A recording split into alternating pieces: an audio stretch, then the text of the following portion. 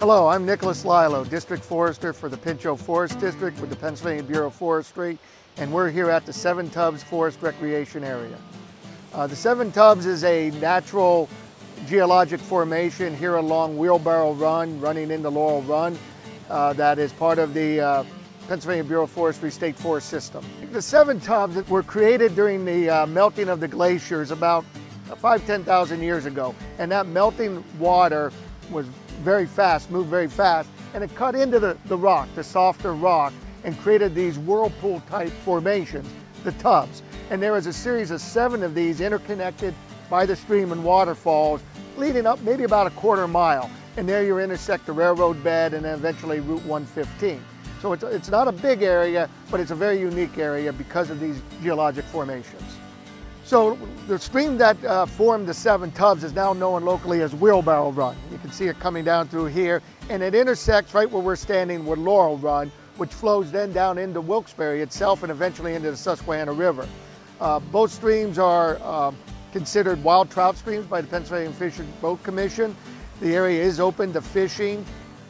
Mainly people come here just to relax, recreate, they sit by the stream, they hike the trail system here. We have about a 2-mile trail system that goes around the Seven Tubs and the forested area.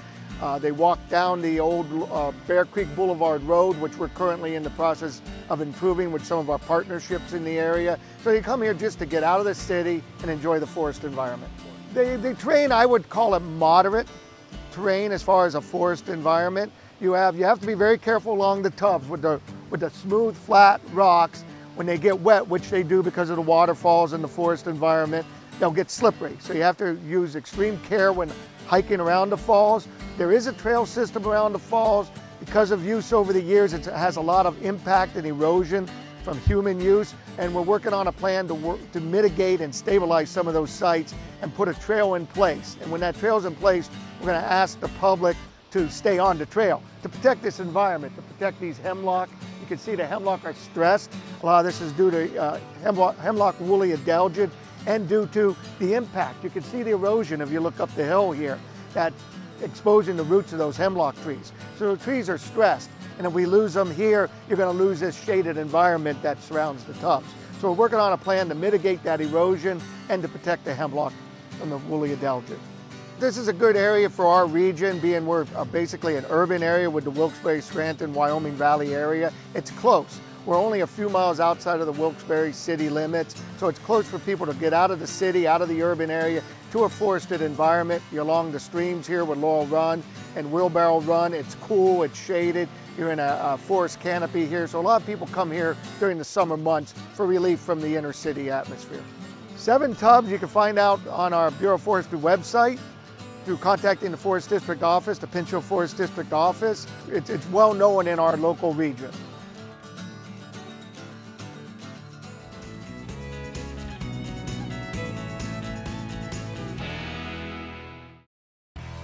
We're at the Cabin Armory and Training Center in Plains. David Kaplan now joins us. And Dave, you're going to give us a tour a little bit later on, but first, how about an overview of your place? We are the premier indoor gun range in northeastern Pennsylvania. We have 19 lanes, 9 on the first floor with handicap accessible, 10 on the second floor. We have a gunsmith, a gun shop. We're soon to have a coffee shop and restaurant in the works right now. And you can shoot up to 25 yards with electronic targets. We have training, on-staff training. Safety range officers on site at all times. I mean, when you see it, you're going to be impressed. It's quite the operation we got going here. Why is this the premier place to come? Well, a lot of people can't find places to go shoot, so it's tough to go shoot outdoors in the wintertime. It's too cold. Sometimes in the summer it's too hot, so there's really no place indoors to go, to shoot. So we had this idea, my partner Diane and John and I had this idea about putting a gun range up. So we have this building here, 20,000 square feet. We converted into a shooting range. It's almost like a country club atmosphere, but it's not a country club. Yeah, you could buy memberships because that's kind of our country club theme. Yes. We're going with. You could buy a premier membership or a regular basic membership. Has all sorts of benefits. All year long shooting. It's pretty nice. When we give you the tour, you'll be quite impressed. This is our gun shop. We have quite a variety of pistols and rifles, a ton of accessories. We have little gun safes. We have cleaning aids, everything. We have also a great selection of eyewear. We have ear protection, plenty of ammo. We have a great selection of ammo. We have some of the best prices in the area on ammo. We do deal in some used guns. We take trade-ins.